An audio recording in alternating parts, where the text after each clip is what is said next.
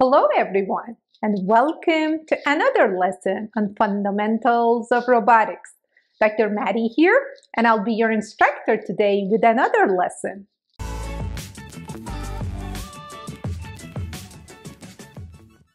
In this lesson, we'll continue with the tools necessary to express robot motions, and we'll become familiar with the screw motion in robotics. We'll also see how to define exponential coordinates for robot motions. This is the first lesson on the series of lessons on screw theory and its applications in robotics. More lessons will be posted in the future, so be sure to subscribe to our channel, follow us on social media, and visit our website to never miss a lesson. Are you ready for today's lesson? Let's get started.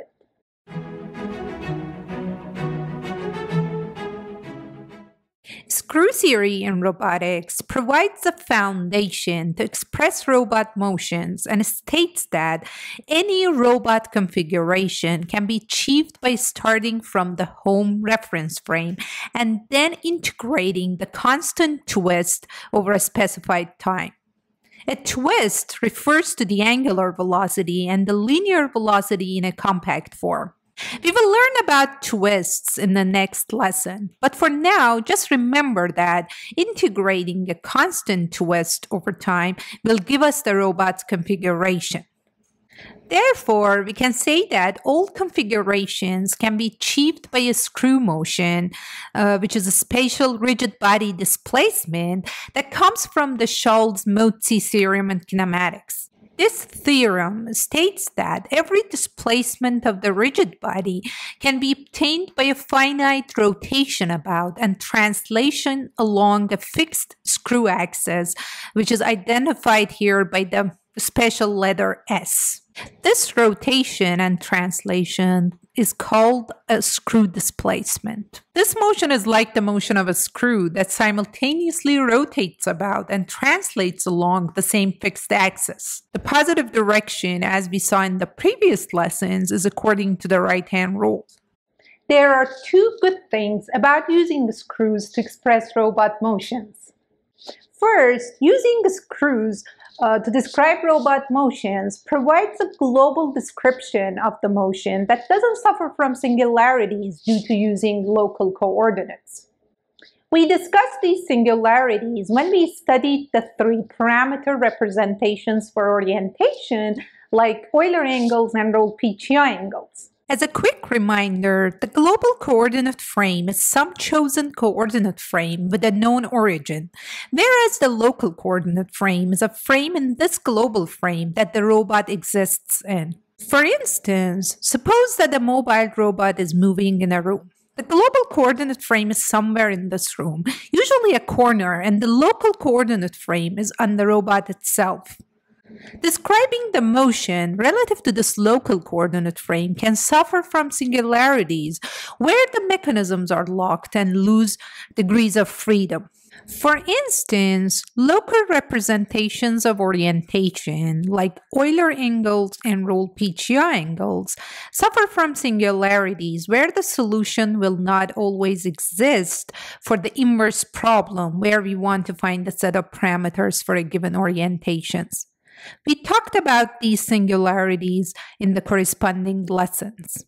On the other hand, the screw theory also provides a geometric description of robot motions that makes the kinematic analysis very simple in comparison to other methods like Benowitz-Hartenberg that we'll see in the coming lessons. For now, just know that the pose of the end effector relative to the base frame can simply be found by the product of the exponential formula and the screw theory. In this formula, S1 to Sn represent screw axes expressed in the fixed base frame when the robot is at its home position, and theta 1 to theta n are joint variables. M is the end effector configuration when the robot is at home position. Unlike the conventional methods like Denevit-Hardenberg, this method doesn't require link reference frames to be defined, which is a great lifesaver. Professor Daniel Martins from Federal University of Santa Catarina made a great presentation on the importance of screw theory for Mecharithm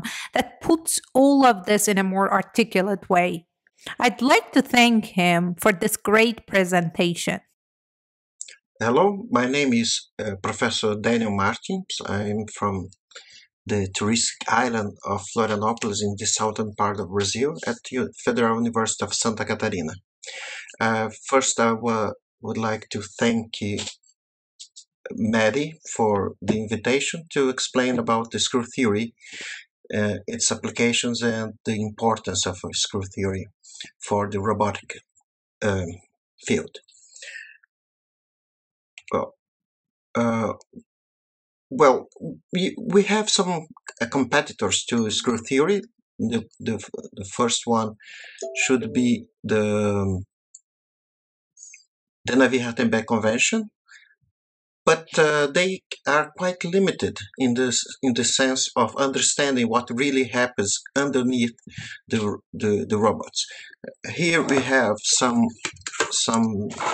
robots here. Most of them are serial, and when you have a serial robot like this one or this one, the procedures are straightforward using the Navier-Steenberg, but whenever you have a closed loop, things go a little bit complicated. So, and the other part that I want to talk is that screw theory is quite important for the designing of new robots and new mechanisms.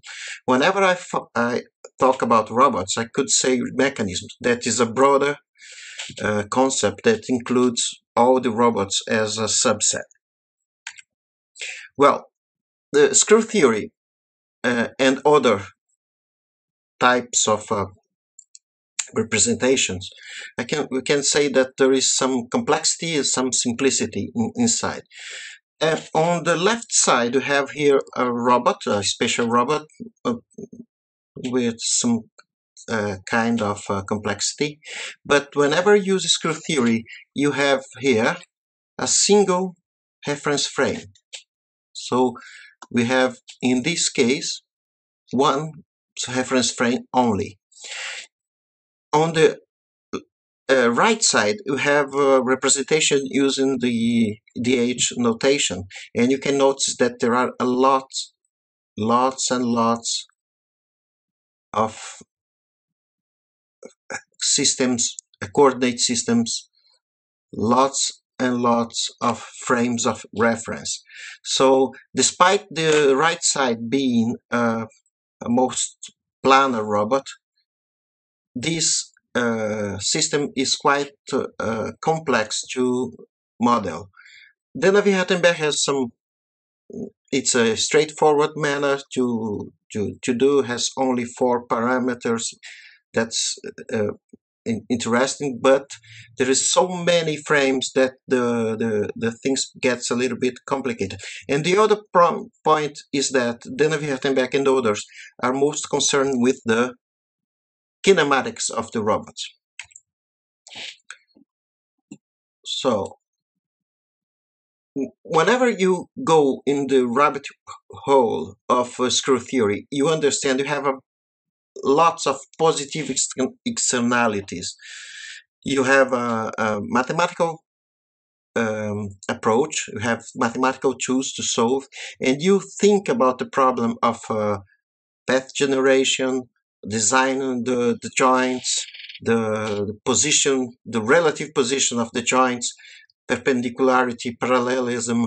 So, and you have some kind of beauty inside that is whenever you realize that you are really understanding the under the hood of the robot. Using screw theory, you have an extra layer of positive externality that is the integration between kinematics and statics. Most of the other types of representations, like the Navier-Steenberg and enhanced the Navier-Steenberg and so on, they are only focused on the kinematics. But screw theory is a dual set. You really have understanding what you are free to move, that is the kinematics, and what you are constrained to move, that is the statics. So you gain two in one. Here you have a mechanism. It's not a robot, but it's the same approach. That is lots of it's automatic transmission of a common vehicle. So you have this representation, and here we can solve with a single graph the kinematics, and on the middle here you have the statics, and all of them you can put in such a kind of a matricial approach and solve it. Well, other derivatives of screw theory is this deeper consciousness that you have of what you're really designing. So for design a new robot, a new mechanism, you have to have such a kind of a deeper perception of the reality in order to do not over-constrain, do not have looser parts. So in this case, I have a robotic bed. It's like a mechanism, but it's a robotic bed that has several degrees of freedom. The robotic bed has some kind of topology, and having in mind how this topology evolves, how the kinematics of the joints and the statics of the joints, you can derive varieties, some simpler varieties, some more complex varieties, and you can design new kinds of robots. In this case, a new type of robotic bed. And in this sense, you have an extra layer to do new patents and new innovation.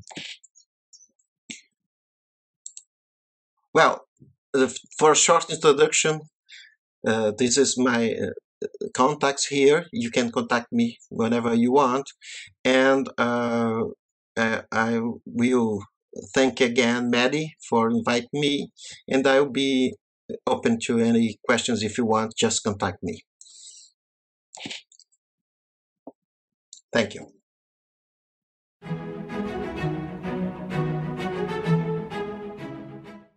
Now that we learned an introduction about the screw theory and its applications in robotics, let's see how we can define the exponential coordinates for robot motions. By now, we are familiar with the exponential coordinate representation for orientations, and we know that it's a 3-parameter representation of orientation and parameterizes the orientation using a unit axis of rotation omega hat and the angle of rotation theta about this axis. Then the multiplication of omega hat at theta is the exponential coordinate representation of the orientation. We also learned about homogeneous transformation matrices that are great tools to express rotations and translations in a compact 4x4 matrix. Another possible representation of displacement is a 6-parameter representation called exponential coordinates that will be the topic of this session.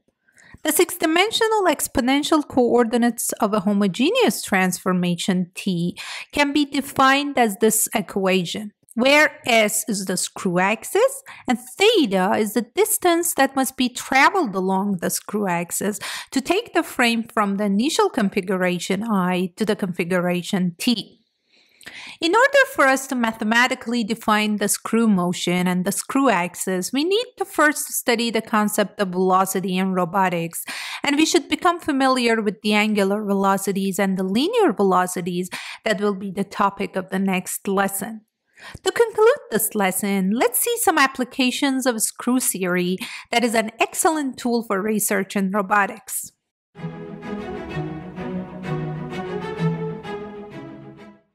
The screw theory can be widely used in robotics research. Here I want to share with you the application of screw theory in my own PhD work on steerable needles. Screw theory can be used to describe the motion of continuum soft robots like steerable needles. Steerable needles are compliant needles that can be steered to a target location by rotation of the needle about its axis and translation of the needle. The screw theory can be used to describe the motion of steerable needles in terms of an angular rotation in a plane as a function of insertion velocity and the ability to reorient the plane in which the needle is traveling by twisting the needle at the base. As an example, consider fracture-directed steerable needles. Fracture-directed steerable needles are a type of steerable needles in which the direction of the tissue fracture is controlled by either the tip of the needle or the water jet, and then the steerable needle follows the path. Screw theory can be used to describe the kinematics of these needles accurately. In the coming lessons, we'll discuss more details about how to use the screw theory to describe motion. That's going to wrap up today's lesson. I hope that you have a good understanding of an introduction to screw theory and its applications in robotics. In the coming lessons, we'll go deeper into screw theory in robotics and we'll see how we can use it to describe motions. Stay tuned for the next lesson and don't forget to leave us feedback. We do appreciate your feedback to improve our lessons. Also, share the lessons with your friends who are in the same path as you to master robotics and mechatronics. Send us any questions that you have to our email at support@mecharithm.com. Thanks again for watching and see you in the next lesson. Bye!